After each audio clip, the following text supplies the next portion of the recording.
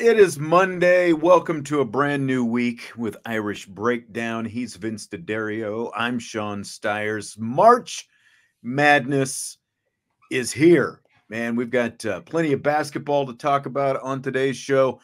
As the show goes along, I mean, we've got plenty of other topics to talk about as well. Notre Dame football got a commitment today. Totally missed that. Justin Fields has been traded.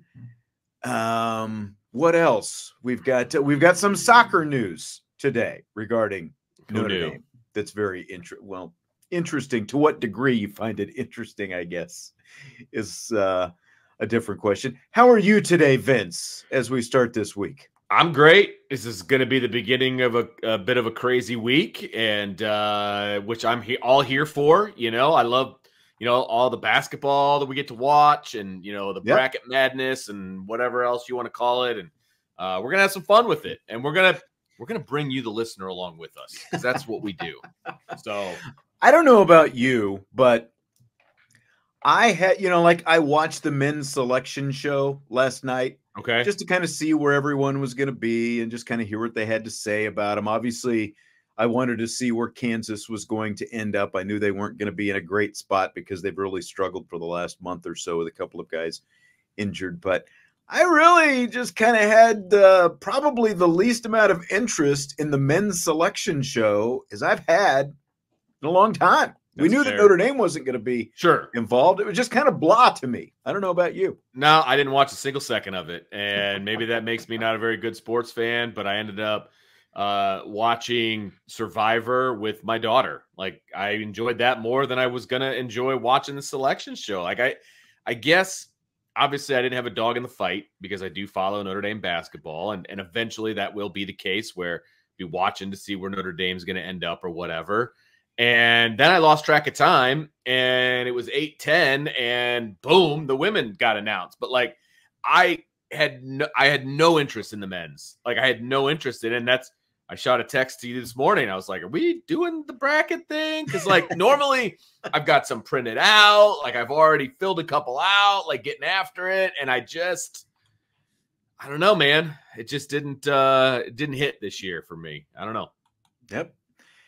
Brandon says he's watched more women's basketball than men's this year. He says that is a first for him. I think a lot of people are in that boat. I mean, you have got, and we kind of talked about this in a roundabout way, I think a week or so ago. Was it last week or maybe the end of the week before, in regards to interest in the men's tournament and the fact that there are not big stars in the men's game, where obviously Caitlin Clark is the biggest star in the women's game, but you have players like, Angel Reese, and, I don't know if Carmela Cardoso, the big South Carolina player, is a star, but she got thrown out of that LSU game in the SEC championship game. But you got rising stars like Hannah Hidalgo here at Notre Dame, Juju Watkins out at USC. USC got a #1 seed, in the women's game.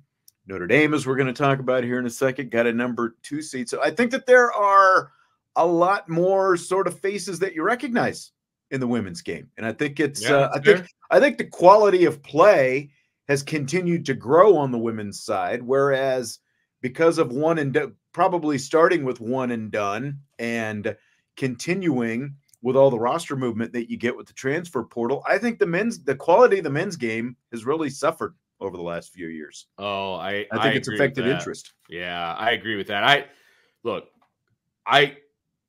I don't have a lot of interest in the men's tournament, but I want to make it clear that I did have a lot of interest.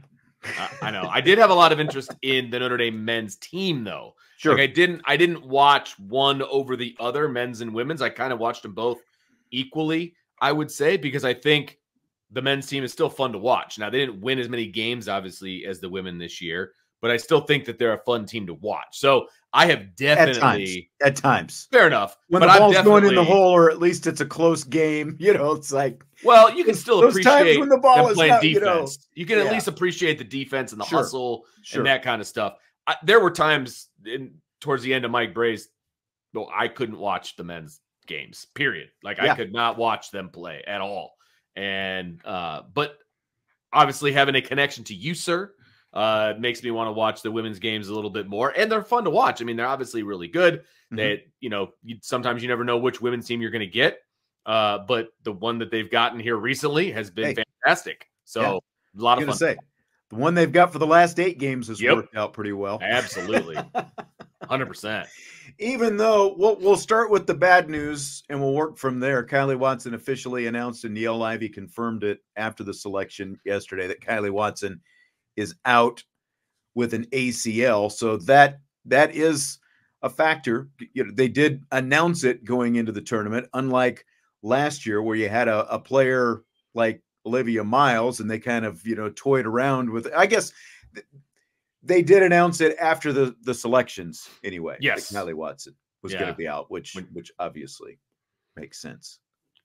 Yeah, I mean, I think we all kind of figured that was going to be the case, but the official announcement, I mean, she put it out on, I believe, her Instagram, and then they were able, and I'm pretty sure she personally announced it right on her Instagram after the selection was made, right? And so then they did the little media scrum with Niele, and she confirmed it. So, but yeah, it's a big loss for Notre Dame. I mean, there's no two ways about it. I mean, plenty of people can complain about her lack of offensive output, but the last 7 games or so that she played in, not only was her defense absolutely stellar, but there were some times where her offense was pretty stinking good too. Yeah. She had a couple nice moves. And that was the game that she got hurt, she was kind of getting on a little bit of a roll offensively in that game. She ended up with 8 points in that game.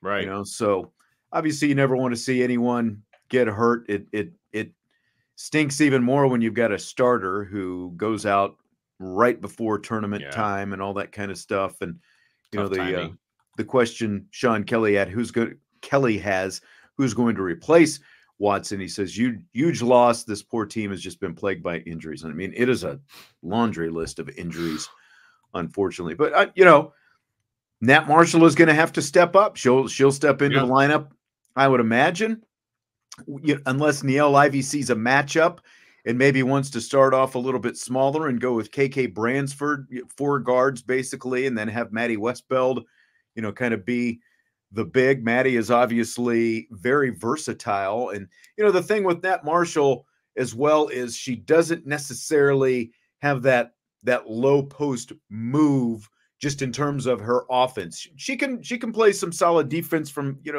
she's long in spurts as well. Yeah, she's obviously, long, not quite as physical as Kylie, but she's going to be called upon. And look, Becky Obinma has not played a whole lot this year, but this is potentially a real opportunity for her to step up and sort of, show her value to this team, because we were talking about it before. They got her to be a defensive presence. She was a big shot blocker when she was out west at Pepperdine. She blocked like 70 shots, I think, in her last 2 seasons, a little over 70 shots in her last 2 seasons at Pepperdine. So this is potentially an opportunity for her as well, especially because you are going to be a little bit thinner in the roster. There's going to be a time, if you're going to make a run in the tournament, there's going to be a time where both of those players are going to have to step up.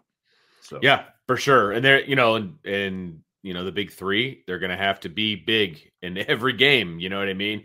There's not going to be a lot of margin for error, maybe in game 1, but, moving forward, it's not going to be a lot of margin for error. So, look, this is a well-coached team. They aren't super deep, but at the same time, Sean Stiers, you have said this before, and I will give you the platform to say it again. Okay.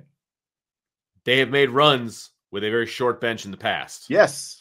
So won their last national championship with 6 players in 2018. Now in 2001, Muffet McGraw had a deeper bench, but essentially she shortened the bench once it came, tournament time. And for the most part, they won the national, some of the bench players played more in the early rounds, as they were beating the snot out of people and that kind of stuff. But the deeper they went and the tougher the competition went, it was basically 6 players as well that they won that thing with.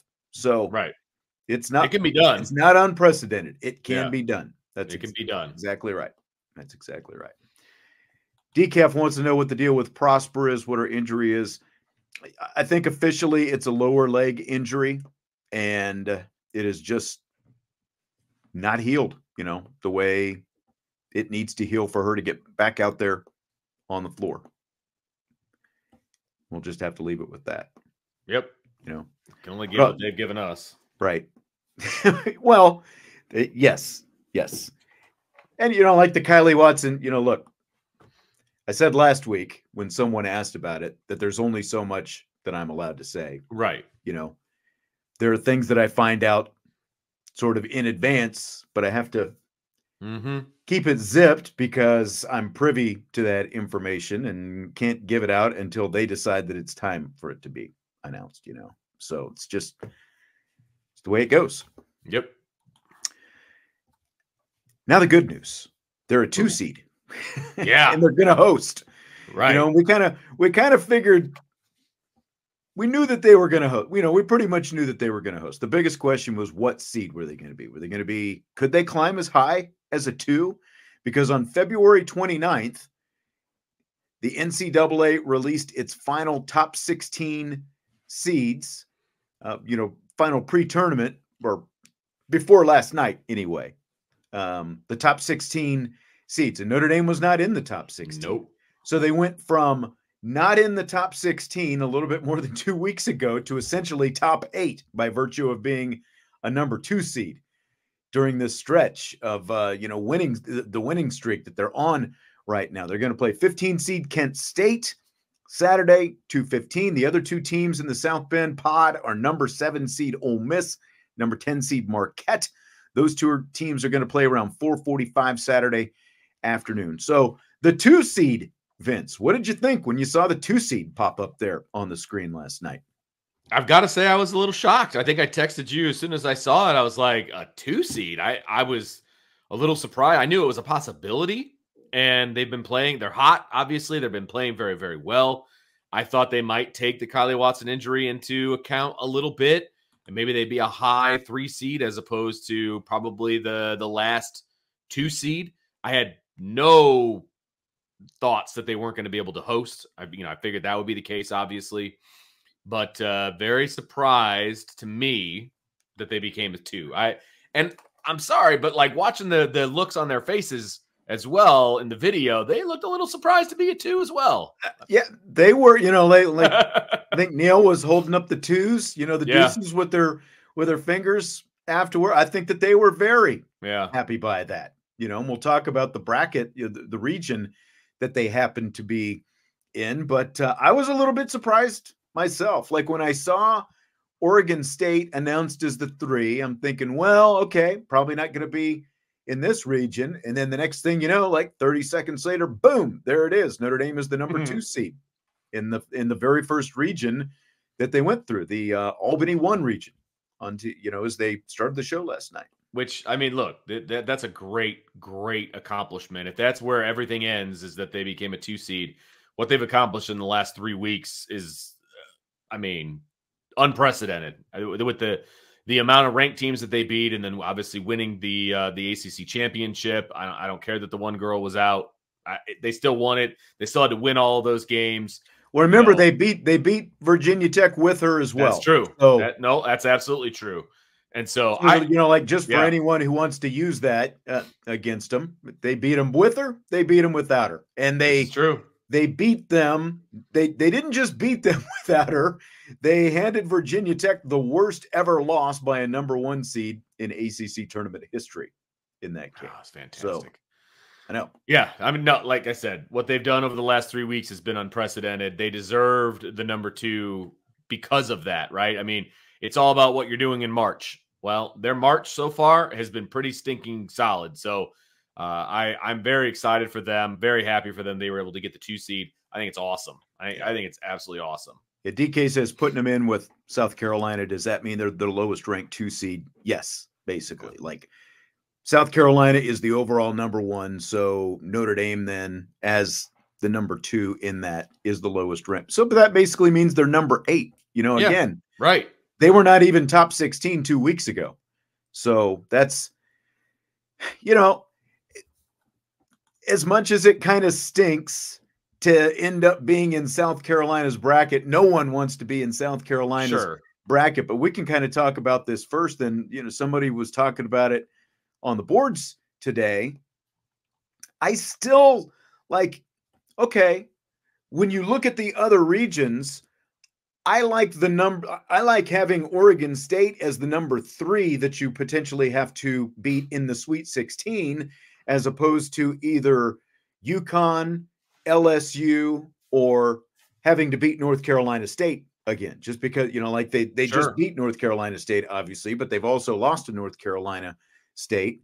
And when you look at the fact that there would be, like, the last 2 years, they lost in the Sweet 16 to a repeat opponent. 2 years ago, they lost to NC State in a repeat game. They obviously played them in the regular season because they're in the same conference.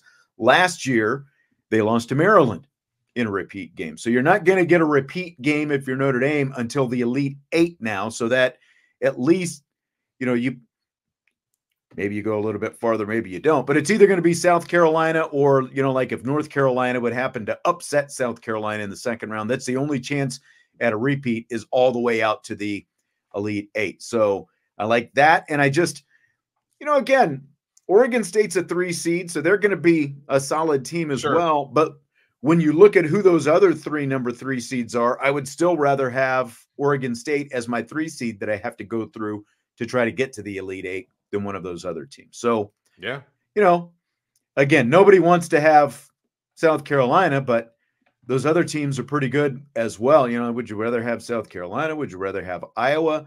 Texas and USC are a little bit of an unknown commodity in comparison, but I think it's with the exception of South Carolina, I think it's a pretty favorable bracket for Notre Dame. I agree, and I feel really good about them getting to the Elite Eight. I feel really good about that. And then, look, then you got an opportunity to go up against South Carolina. South Carolina obviously is going to be the favorite in that game, and we can, talk about that when the time comes after watching South Carolina play some games in this tournament, watching Notre Dame play some games in this tournament. But the bottom line is, I like their path. Now, nothing is going to be laid out perfectly for them to get to the Final Four. I get that, right? But I like their path to get to the Elite Eight. I really do. And so I'm excited to watch this team play. Yeah. And look, anything can happen in the tournament. And that's what I was going to say. Even though they got smoked by South Carolina, obviously, in that game in Paris to open the season, South Carolina's played some closer games here down the stretch. Right. So, hey, it's tournament time. Anything can happen. With a chance to go to the Final Four, I mean, now the stakes are so much higher. Like, the game over in Paris felt a little exhibitionist. You know what I mean? Like an exhibition game. Mm-hmm. Maybe exhibitionist isn't the right word to be using there. But it felt like an exhibition. Yeah, right. Yeah. It felt like that kind of a game, like almost like hey man, we're in Paris. I guess we'll play a basketball game. Like you know what I mean? And right. So I'm not saying that Notre Dame wasn't ready to play it, but the stakes are going to be completely different if they meet in the Elite Eight. I mean, completely different. So, I like Notre Dame stepping up to the challenge. I think they've got some savvy players. I think they've got, obviously, excellent guard play. And so I give Notre Dame a shot. Well, look, Hannah Hidalgo's a different player now. Like, even though she scored over 30 points in that first game, she is a much more complete player now than she was in that game. And the offense in general is just, and the defense as well.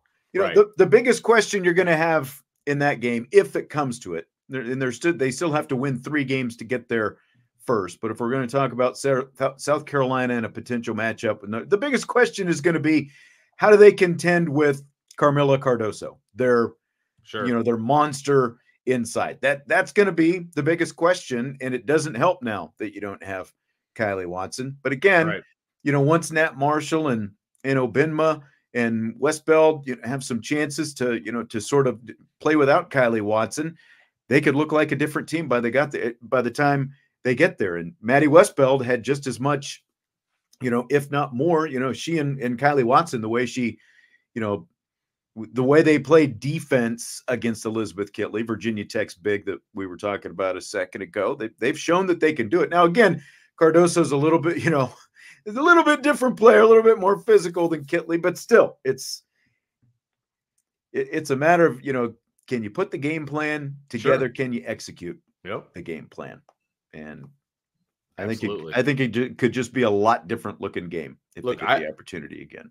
I like what the assistant coaches have been able to do with these game plans against these high-ranked teams as in the month of March, frankly.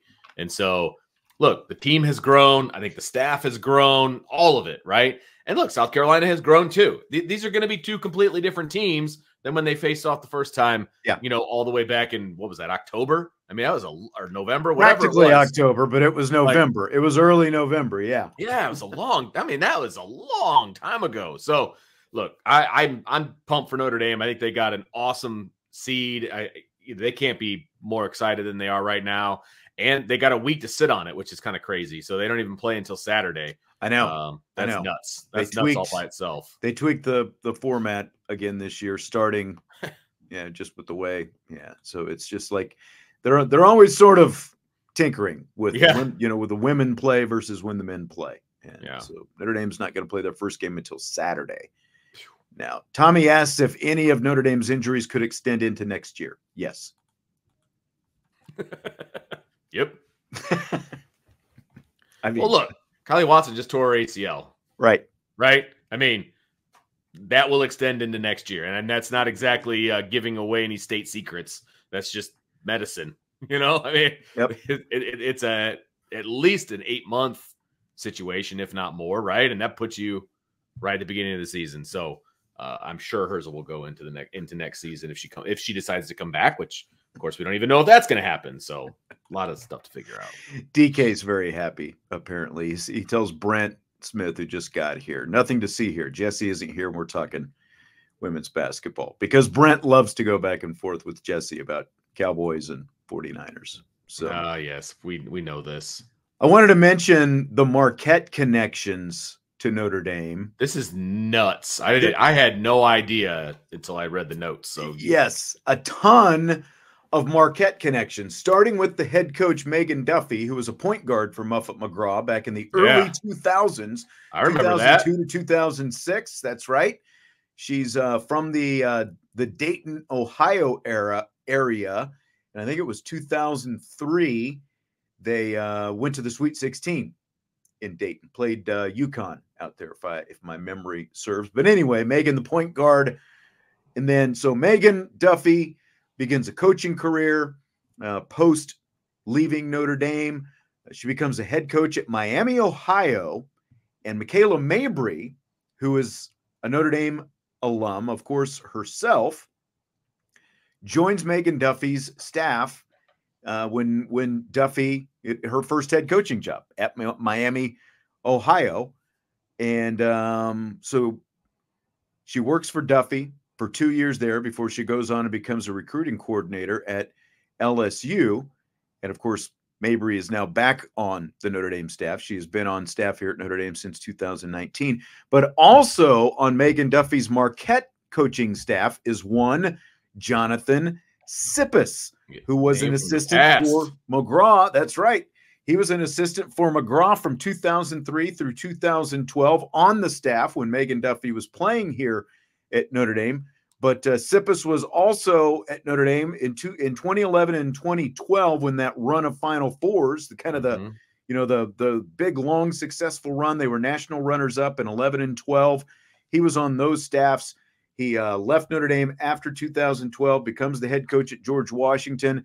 He led them to the NCAA tournament his last couple of years there, took over at Wisconsin. He was there for 5 years, and for the last 2 years, Jonathan Sippis has been on Megan Duffy's staff at Marquette after leaving Wisconsin. Really good guy. And actually, when I'm trying to think of which event, it was when they did the Muffet McGraw banner. Not this, was it last season? Okay. It was either last season or the season before. Yeah. When they did the Ring of Honor, banner for Muffet up in the rafters at Purcell. Jonathan Sippis and his family came back for that, and they were like sitting right behind me. Got a chance to talk to him for a little bit. Again, really good guy who was a part of Muffet's staff for 9 years before he became a head coach. And then there's also Marquette athletic director Bill Scholl, who's another great guy. He was at Notre Dame in different administrative capacities for 23 years. He's a hometown guy, graduated from Notre Dame, He was assistant AD, associate AD, deputy AD in his last few years at Notre Dame before he became the athletic director at Ball State and then moved on to Marquette. But Bill, worked with Notre Dame baseball for several years, and he was the assistant athletic director assigned to baseball when Paul Mainieri took the program to the College World Series in 2002. So how about that for some Notre Dame connections coming back with Marquette here this weekend? Man, I know Marquette has always been a traditional rival of Notre Dame and all of these different things, especially in basketball, especially when they used to be in the same conference and, all of those different things. But I had no idea about, first of all, I didn't know Megan Duffy was in coaching. I guess that shows you how much I follow women's basketball. But I remember when she was playing, because she was playing while I was a student. And so I remember her playing. That's right. That was when I was also her. So that was the first part of her career. And then the second part of her career was when I was breaking into doing stuff with you. Mm-hmm. And you were, still calling games and doing all that. So, right. Yeah, so it was that it's just like a blast from the past when I saw that name written down. So that was kind of exciting. So just adds a little something to watching the games this weekend. I'm excited about that. Yep. So Marquette plays Ole Miss again. They've got the second game Saturday. Notre Dame and Kent State in the first game at 2:15 Saturday. The winners will advance and play on Monday, a week from today, and then the winners of those games, of course, advance on to the Sweet 16. So are they going to, you may even not know the answer to this, are they going to clear the stadium like in between games, or if you buy a ticket to the first game, you can stick around for game 2? I was wondering that myself. I don't know exactly how that's going to work. I can ask around and kind of find that out if it's really important. Well, it's not. My father-in-law has tickets because he's a season ticket holder, and so he got tickets. I'm just curious as to if, it's going to be an all-day affair, or if it's just like one game and you got to get out, that kind of thing. I mean, personally, I think they should be able to stay. But right. Have him look on the ticket. I know my wife, I think, was supposed to get her tickets. She's got tickets. They're e-tickets. Yeah. I don't know if they've come in her email yet, but I'll have to, maybe if they come, I'll have to see. You don't ever have to worry about the tickets, but it's on the old Fighting Irish app now. And it's very user friendly. You can swap tickets back and forth and all that stuff. Okay. I'm not sure. I'll see if I can find that out though. That is a good question. I'm just not sure. I just texted him. We'll see what happens. Okay. But I think they would be silly to clear out the stadium and then, or, the arena, and then try to get people to come back or whatever. Like, you want as many people, as many butts in the seats as possible, right? I mean, that's how I would think that it would go. I agree. It's nice to have Marquette. I will say that Marquette travels pretty well. I've been to some Notre Dame Marquette games in the past. Not too far away. That's right. Yeah, they tend to travel pretty well. And so you'll get kind of some obviously local flavor with Notre Dame, and then you can get a well-traveled Marquette team. And if they both win, I mean, that could be a really good crowd actually on Monday. Really one of Notre Dame's better, both men and women rivals back when they were both in the Big East. Absolutely. Joe Allen buying the Miami, Ohio football tickets. Boom. Off the app. I think they had like a sale over the weekend. They were selling tickets for $50 or something like that for that game. I did see that. Nice. So Chuck Martin coming back to Notre Dame. That's true. I forgot about that. They're the reigning MAC champs. Andre wants to know if Irish Breakdown is doing a bracket challenge. Funny you should ask that, Andre. So what's the status, Vince? What's going on with what we got going on with that? Well, the men's bracket is open and ready to roll. So we created a group on ESPN, and I know people are going to have their issues with ESPN, and I don't care. That's what we decided to use. It was the easiest one to generate a group, and so we did a group for IB Nation Sports Talk. And so if you go on to ESPN and you go to groups, you got to sign in, the whole thing. But if you go to groups and you search IB Nation Sports Talk, it's IB, new word nation, new word sport, new word talk. Okay. And then you can join the group, and the password is Irish Breakdown.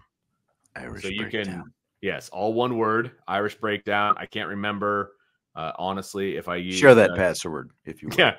I can't remember if I used capital I and capital B. I think I did. Oh, boy. But it's all one. I know. It's going to get complicated. You guys will figure it out. Just a couple of chances, and you guys will get it all figured out. So IB Nation Sports Talk is the group. Yes. Irish Breakdown is the password. Correct. Okay. So you guys can jump in. Are we going to do one for the women? I haven't created it yet, but we can if you want. I guess it depends on who wants to. I haven't filled out either. I started to fill out my men's, and then I'm like, you know what? I want to look at, if I'm kind of... Basically, there's no money on the line. There's no prizes on the line. Like maybe if you want, you can meet Vince, like if you win the whole thing. I don't know if that's a prize. That might be the booby prize, like if you come in last. That's right. Tommy Guns, he just joined. It's capital I, capital B. All one word. Irish breakdown. So there you go. So join in, man. Let's have some fun with this thing. We can kind of see where Tommy is so sensitive when I don't use his questions. It's like sometimes Tommy, people start firing off a bunch of stuff at the same time and I can't see everything. I'm sorry. I'm sorry, man. Oh, that's fantastic. I also, I have to make eye contact with Vince once in a while, and I have to, let him know I'm here, paying attention to what he's saying. Right here. Gotta keep it real. That's right.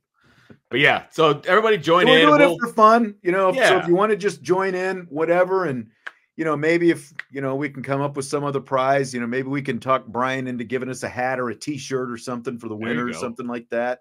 There you go. DK says the prize is you get to come to my house and babysit my kids, and I get to take my wife out. That's a win right there, folks. That is a win. No, you get to come to Vince's house and let his wife tell you about her dreams. And you get me in trouble. Uh-oh. You're gonna get me in trouble. Did anything happen last week when your kids, were spilling the beans about the dream stories and all? Yeah, it wasn't great. It wasn't great for me. But I think we've gotten past it. All right. I'm glad you made it. I didn't even try, and I got you in trouble. I know. With that one, because I do a great job all on my own. It was just part of the question. Yes. And I do a great job all on my own. Don't worry. That's right. Don't worry. You know this. All on my own. But so yeah. Tommy was having a big dilemma, by the way. Extremely important question. What he should pull out of the fridge for dinner tonight? Steak or chicky wings? I would go with the steak. Had a little bit too much chicken over the weekend, personally. So did you? Yeah. My wife's upstairs making chicken right now, so very excited about it. Nice chicken meal. But yeah, I would go with the steak as well. I don't know. I don't feel like I make good chicken wings at home. You know what I mean?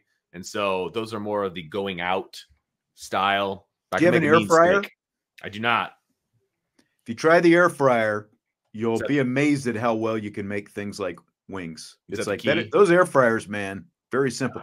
Even if you don't, they're easy to broil as well. Okay. Like I do a thing where like I get, like the broiler pan. Yeah. Now, and I'll put them on like low broil, like 4 or 5 minutes aside. And then I'll kick the broiler up and I'll move the wings down a little bit and put them on for about 3 or 4 minutes aside and get them nice and crisp. That sounds complicated. And you got to pay attention. Yeah, see, that's why I asked about the air fryer. You don't have to pay nearly as much attention with the air fryer. True. I've wanted an air fryer for a while, but it has not occurred. It has not gone down. I see it every time I go to Costco. I'm like, I want one of those. You can do a lot of things with the air fryer. That's what I've heard. I've been very impressed. That's what I've heard. It's kind of the jack of all trades in your kitchen. We've a couple of different times. We've got just like the turkey breast, not like the full turkey, but just the breast, which is a little bit smaller. And you can cook a turkey breast in like 40-ish minutes or 45 minutes, maybe. Really? Comes out very tasty. If you're a fan of the bird. Good. I'm a fan of the bird because the bird is the word.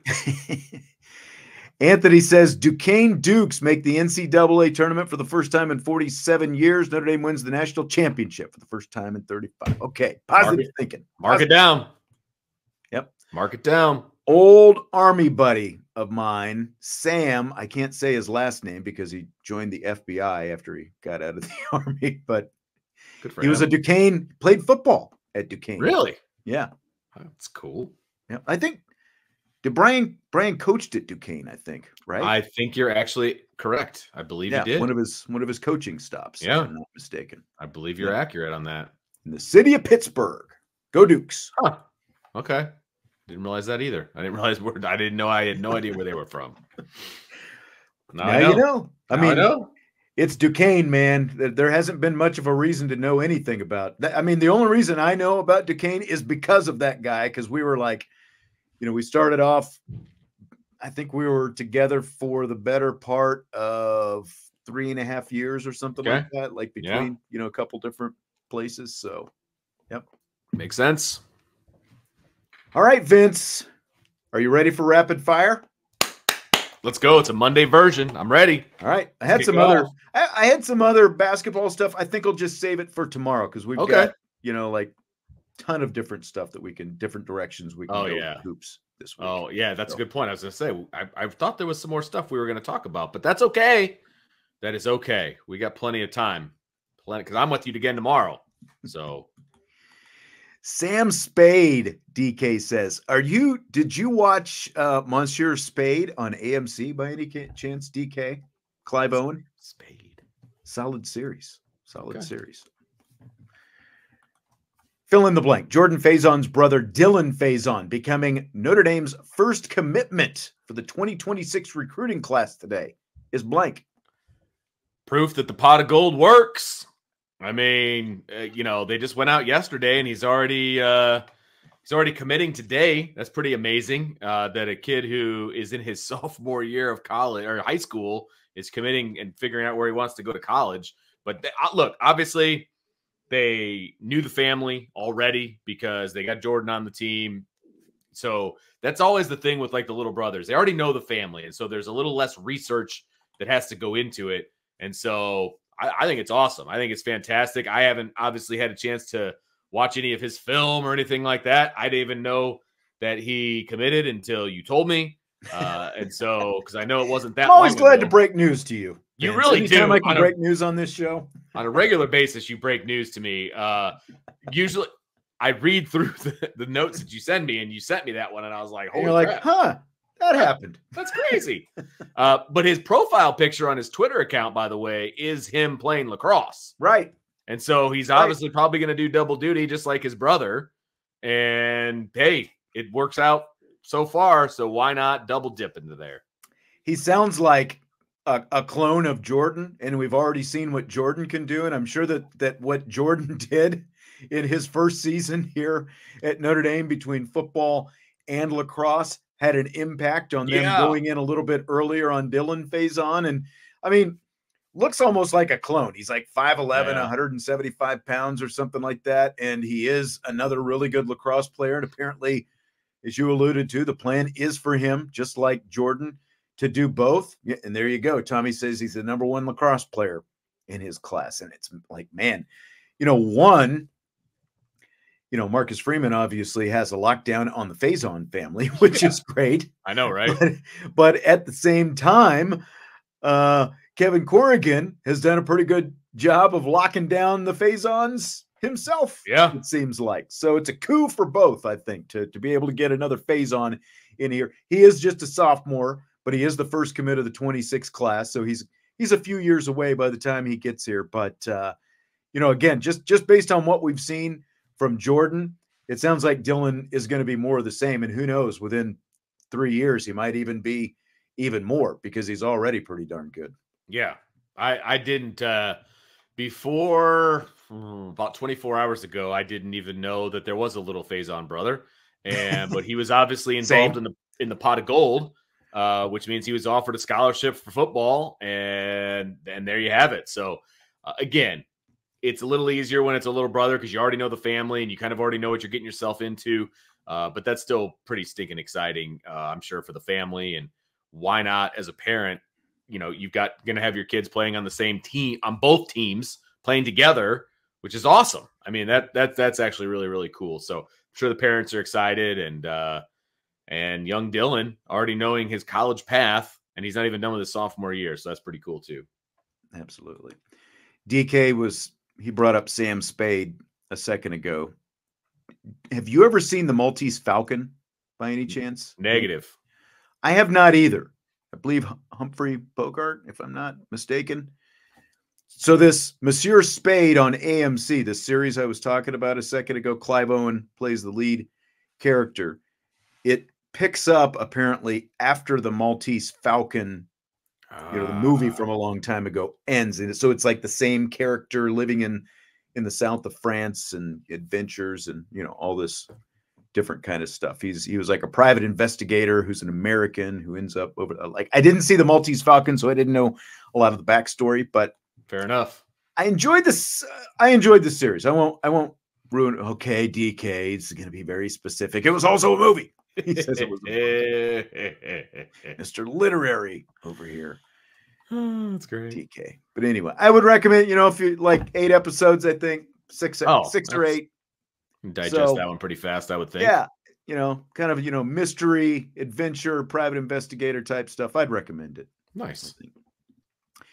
Fill in the blank. Notre Dame announcing a soccer friendly today between Celtic and Chelsea that'll be played July 27th at Notre Dame Stadium is blank. It's like it didn't. Let's just say that it didn't necessarily get me excited personally. And so, look, I went to the one that they had here was about 5 years ago now. Yes, it was. And Looked it up. The Liverpool. Right. Yes. Borussia or whatever it was. It was a lot of fun. I took my son.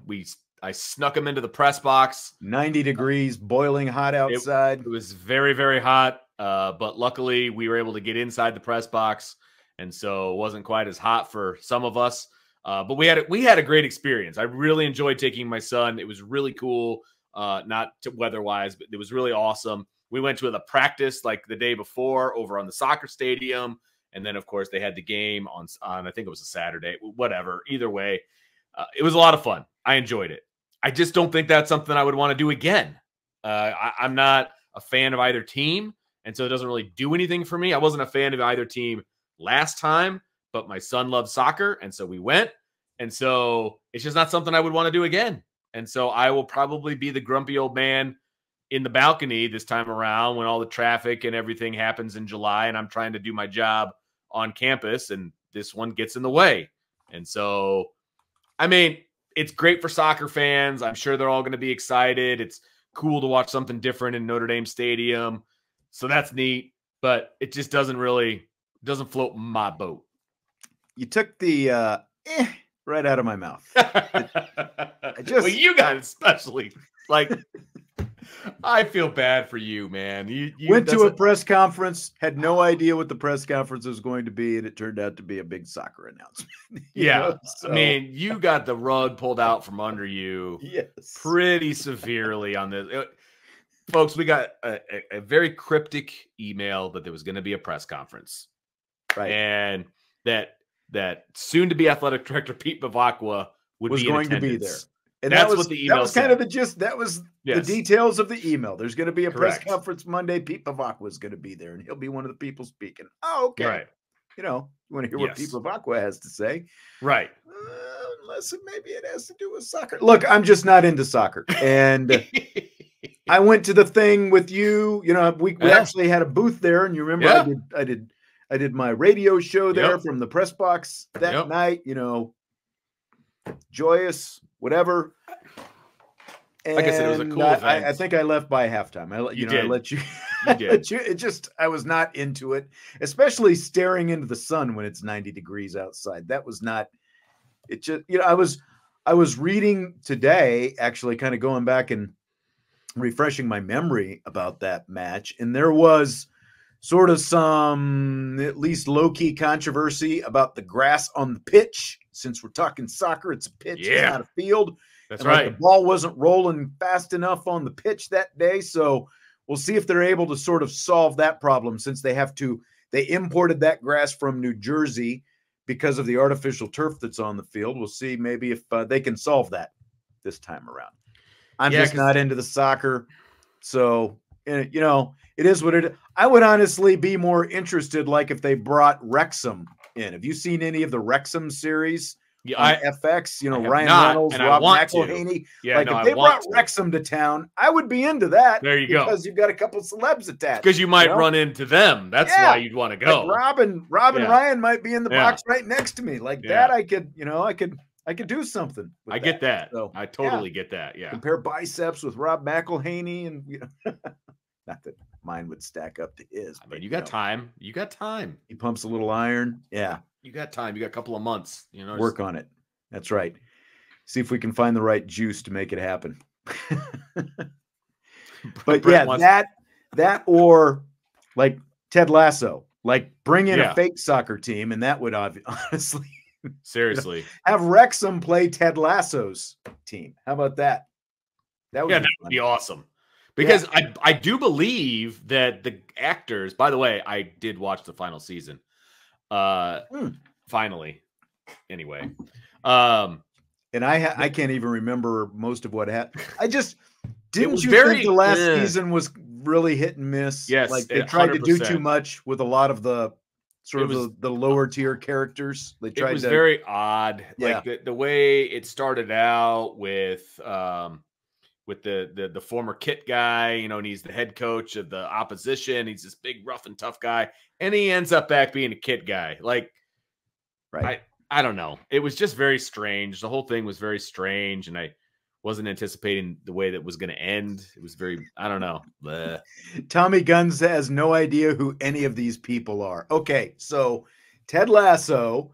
Oh, come on. Played by Jason Sudeikis. If you have Apple TV, just go watch a couple of the first episodes of Ted Lasso on Apple. I would just recommend that. He is a college football coach. His character is a college football coach from Wichita State. And he goes to England to coach a soccer team. He gets hired to coach a soccer team in England, and hilarity ensues. Right. First couple seasons were great. Last season, like you said, it was very well. And the problem was, you know, the first two seasons were so good. I think the expectation of season 3 had to be through the roof. Yeah. And I just don't know how you even live up to that billing. You know what I mean? All right. We're losing people with the soccer talk. All right. What non-college football sporting event would you like to see come to Notre Dame Stadium? See, this was difficult for me because there's only so many sports that you can play inside of a football stadium. Because my initial thought was like, you know, shove a baseball game in there, but it's not big enough. There's no way you could field a baseball field inside the football stadium. So the obvious there's obvious choices, right? So like hockey, soccer, those are obvious choices. And I had a hard time really coming up, like maybe, I don't know why I wouldn't want to watch it. Like a rugby match might be kind of cool to see inside Notre Dame Stadium, because that's something that, you know, a lot of people around here probably haven't had a chance to see. You know, Decaf says NASCAR, a little small for NASCAR. Okay. He says he's joking, but still. This will be the second soccer match. We've had NHL, hockey. What, Winter Classic. Yep. I don't think we've had anything else sporting. But what else can you put in there? Like the NFL, like, it was non-college football. Like, you're right. It's right there. Dallas Cowboys exhibition game. You know, we're all right there. Yeah. Or, you know, like they added this 17th game in the NFL. Give me an NFL game at Notre Dame Stadium. That would be awesome. That's a good call. It's sitting right there on a silver platter, and I missed it. Royal Rumble. That's not a bad one. See, I was thinking today, because like, you know, NCAA tournament is starting and stuff like that. And like Nebraska, basketball, like Nebraska, remember they did like volleyball and that kind of stuff there. Like the only problem with basketball is the seasons are changing and you don't know what is going to happen. True.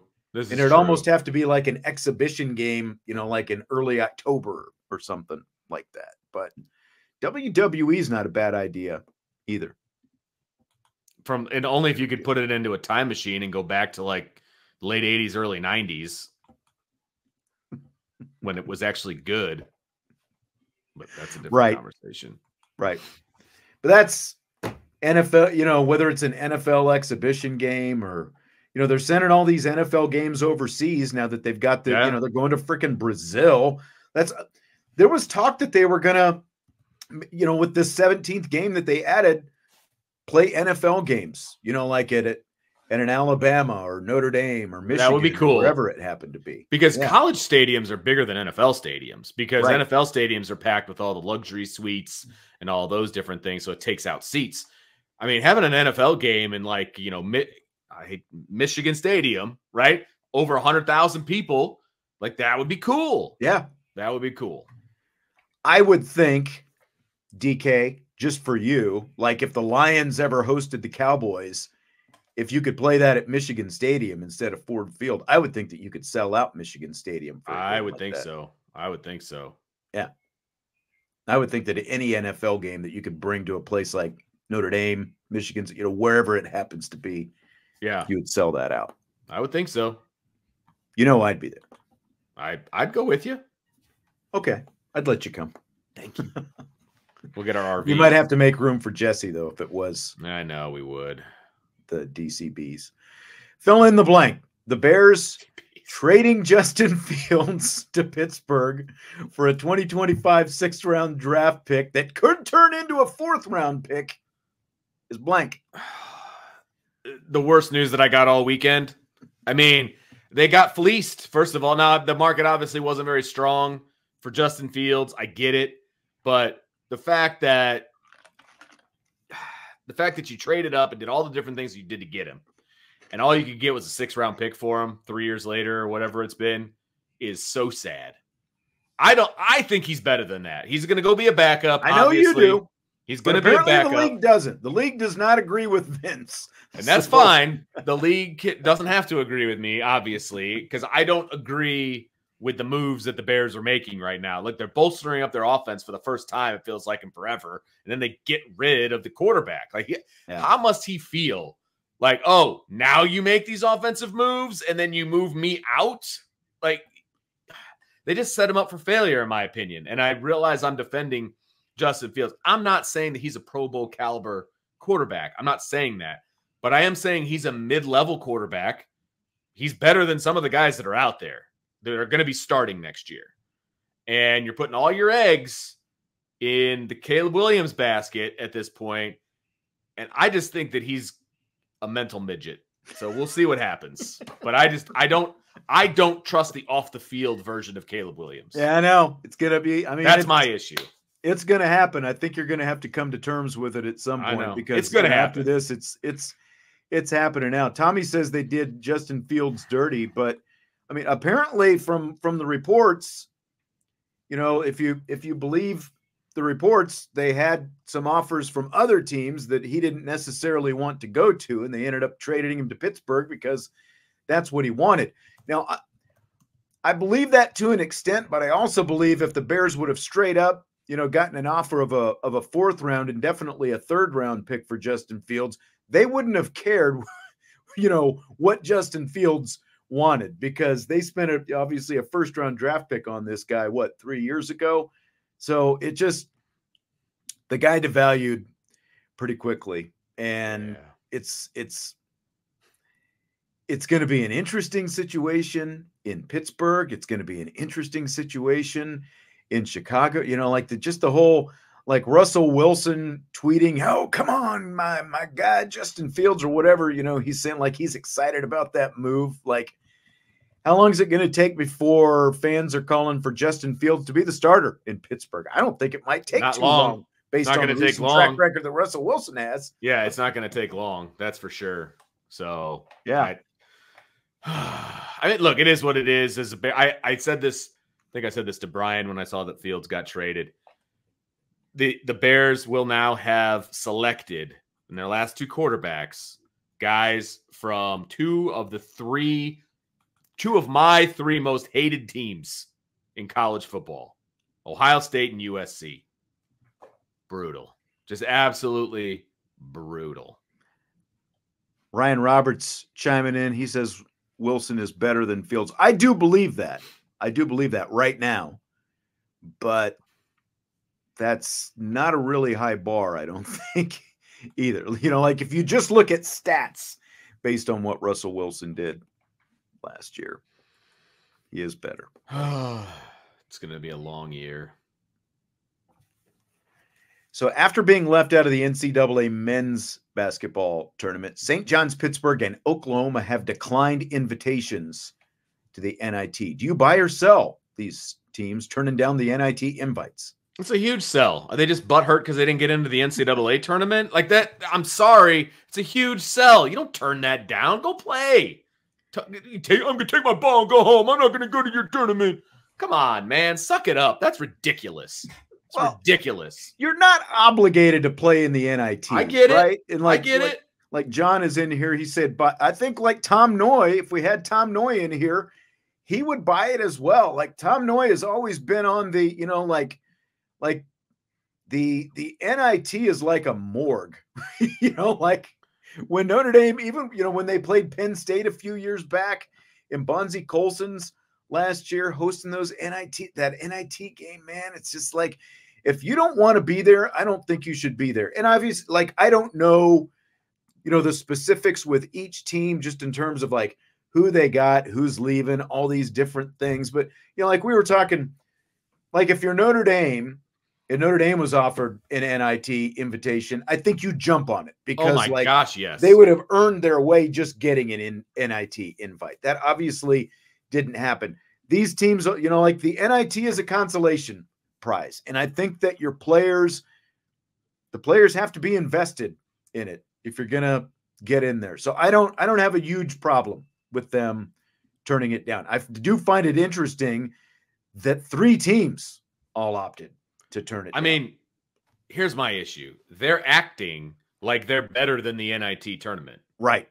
You're not. Newsflash. You're clearly not better than the NIT tournament. Yeah, especially St. John's and Pittsburgh. Recent history, it's like they realistically probably should be taking anything they can get. The irony was St. John's getting, squeezed out of the NCAA tournament. There were obviously, a lot of bid stealers in these conferences. Sure. Like the favorites got upset. The irony with St. John's, though, is Rick Pitino's son, Richard, is the head coach at New Mexico, and they stole a bid by winning their tournament. So son helped squeeze out dad, when all was said and done. So there's a little bit of irony there with New Mexico getting in and St. John's ended up getting squeezed out. I mean, really, Indiana State is the team that most people wanted to see with this Cream. Have you heard the Cream Abdul-Jabbar guy, like the white guy with the guy,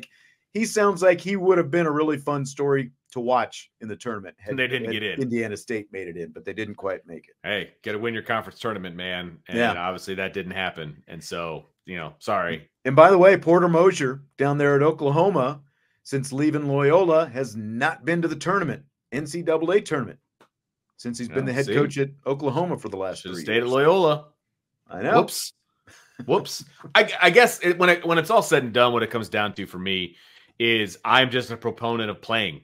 I guess I wouldn't want to pack it up. Like, you're giving me an opportunity to play for something. I want to play, prove everybody wrong. I think of these, like Rick Pitino, because he's Rick Pitino, sort of has his own set of, I'm sure, expectations. But remember just a few weeks ago where he was ripping the players, all this different stuff that was going on there at St. John's. Oklahoma, of these 3 teams, obviously St. John's history really goes back to the 1980s where they were, Chris Mullen, like when they were Lou Carnesecca, a respectable program. Pittsburgh's isn't quite as long ago, even though it's probably been maybe 15 years or so since they were, a pretty good, Big East program. But I think Oklahoma's got a little bit longer track record and probably came in with higher expectations than either of the other two. So I definitely, I can forgive Oklahoma a little bit more because again, kind of like what we were talking about last week. If you came into the season with legitimate NCAA expectations and you don't make the NCAA, I think the NIT even becomes that much more, how invested are we really going to be? I get it, but I just, Because you really don't get any juice until you win a couple games in the you NIT. go to New York or and wherever. then, you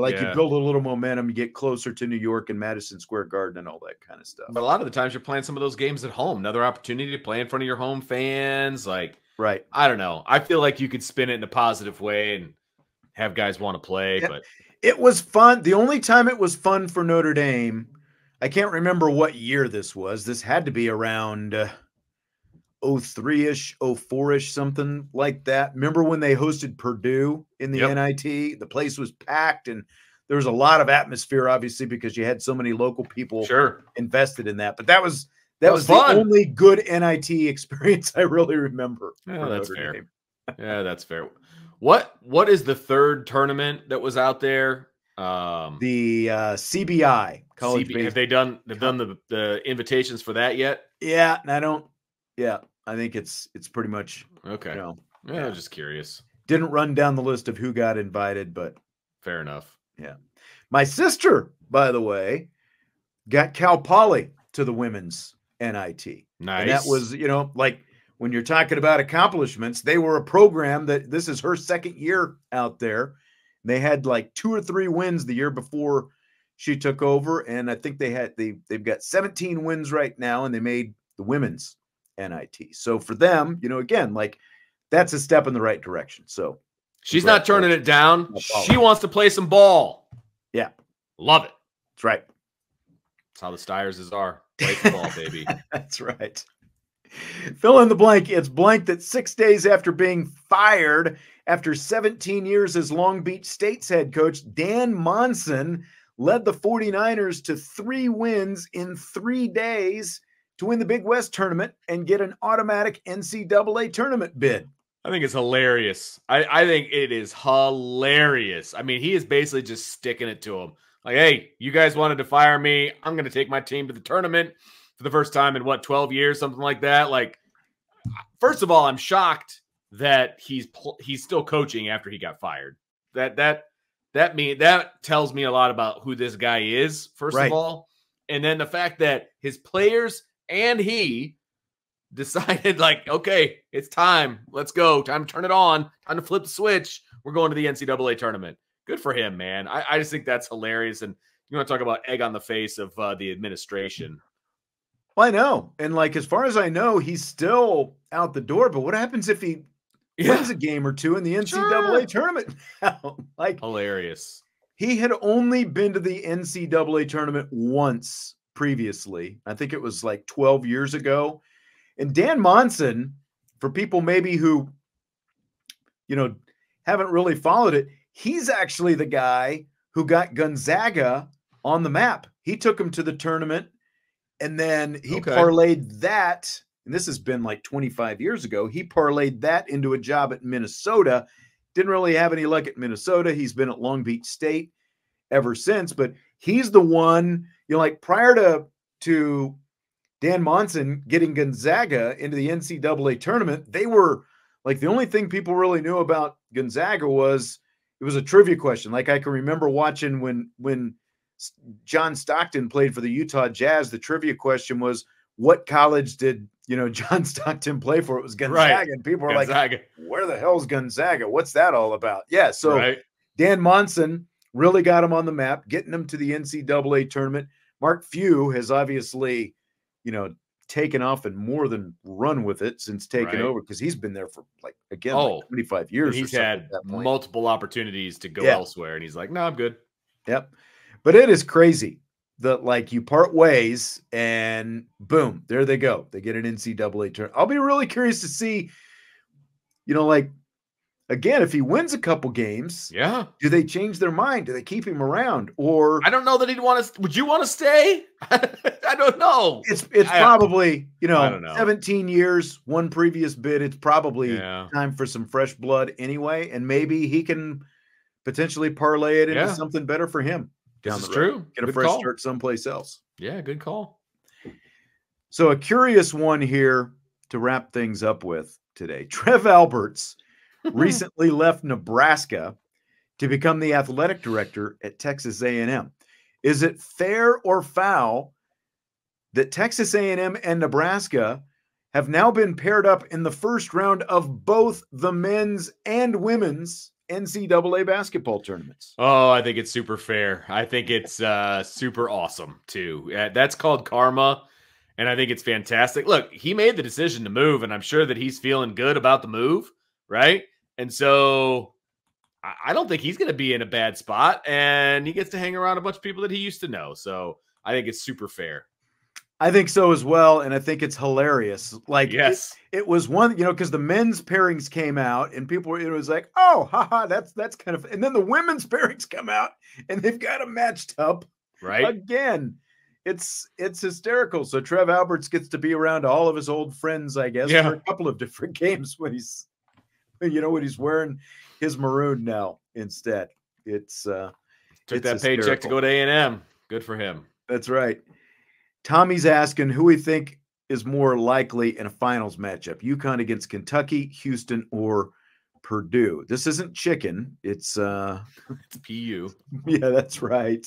I'm guessing Tommy is filling out his bracket for our little contest. Right. So, like, do we really want to help Tommy with this leg up? Give you a leg up, Tommy. What do you think this is? That's right. I haven't even looked at the bracket yet, so I can't really. I need to do a little bit more research, especially since we're going to be competing against people who actually probably have been paying attention to college football. And so I can't give anything away, nor can I give a solid choice and back it up at this point. Oh, Tommy's saying it's against his two brothers. Okay. If that's gotcha. Yeah. I don't know. If DK and Salty are your two brothers, okay, if that's the way you want to spin it.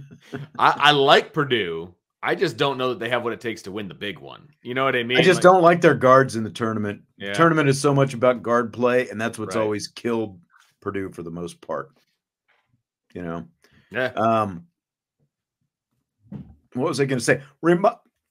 Excuse me, I had a little hiccup there. Remind everybody about the bracket challenge that we're doing and where they can go to find that if they want to participate. Absolutely. So the group that we set up, IB Nation Sports Talk. So it's IB, new word nation, new word sports, new word talk. So you just go to groups, you search it, ask to join. ESPN. Yes, ESPN. Go to ESPN and search for it. Thank you for the reminder. We're going through ESPN, so Right. don't be upset that we're, using the mothership. But IB Nation Sports Talk is the group name. Password, Irish Breakdown, all one word, capital I, capital B. Okay, so it's super easy. We've got the two Stiers and myself. That's 3. And then 4 people have since joined. So we got a total of 7 right now. And it's an unlimited group. So come on over. And then Sean and I will be back tomorrow. So maybe by then I'll have the women's one set up. And you guys can join that one too. And so we'll have some fun and, Vince is going to take the winner ice fishing. That'll be the prize. I can't think of what would be worse. Sheet of ice. The ice or the fishing. Like either one is not for me. Because Vince is Mr. Patient. He loves fishing. Fishing is so boring. Come on, one of these things going to bite. I can't do it. I cannot do fishing. I realize you're there for the talking and the frivolity and all that, but I can't do it. I cannot do it. My dad used to take me fishing when I was a kid, and I did it once or twice as I got older, and ultimately I was like, this just. And I was telling somebody the other day, it was actually Jesse's girlfriend. They were here this weekend, and she said her grandparents used to have like this big fish fry at the end of the summer and all this different stuff. And I'm like, from all the fish that they would catch, right? And that's like impressive. The problem with that is I just never had an appetite for cleaning fish. Nope. Cutting them open and taking the guts out. Like nope. I will eat the fish, but I have no desire to clean the fish. Nope. And so that's kind of where the fishing, I think, really officially ended for me. Yeah, no, that's fair. I'm not really a hunter. For almost one of the very same reasons. Yeah. I don't know that I could clean a deer or whatever you call it. Where you field dress a deer. I don't know what you call it when they're hanging there and you're just like taking hacks at it. Nope. It's just not for me. Butchering and that's the thing too, because like Dad used to take me pheasant hunting, or quail hunting when in Kansas. when I was, and again, it's one thing to do that, it's okay. You hang out, the camaraderie, and all that kind of stuff. But it's like, one, it doesn't taste that good, like I'd rather just go to the store and buy a chicken or a turkey. And again, the gut thing is a problem for me. So yeah, I'm with you 100%. Yep. Blood and guts. Couldn't do any of it. All right. Couldn't do any of it. That's one way to end the show. Yeah. I'm pretty sure I called your wife when my kid like cut his finger open when he was my first child. So of course I was freaking out and fingers bleed. I was like, Stacy's a nurse. So I called her. She's like, fingers bleed, Vince. It's going to be okay. Like, that's me right there in a nutshell. So, All right. Well, Vince is going to be here with me for the next couple of days. And because of the way the women's tournament broke out, they don't play till Saturday. So we've got shows all week this week. And of course, we've got some practice later this week and, some player and coach availabilities that we'll have on Wednesday. We've got pro day on Thursday. Oh, that's right. We've got all kinds of stuff that's going to be coming up this week. Good old pro day. Woo. Yep. All right. Well, hit that like button before you leave. And of course, subscribe, rate, and review on your podcasts. And we will talk to you tomorrow on IB Nation Sports Talk.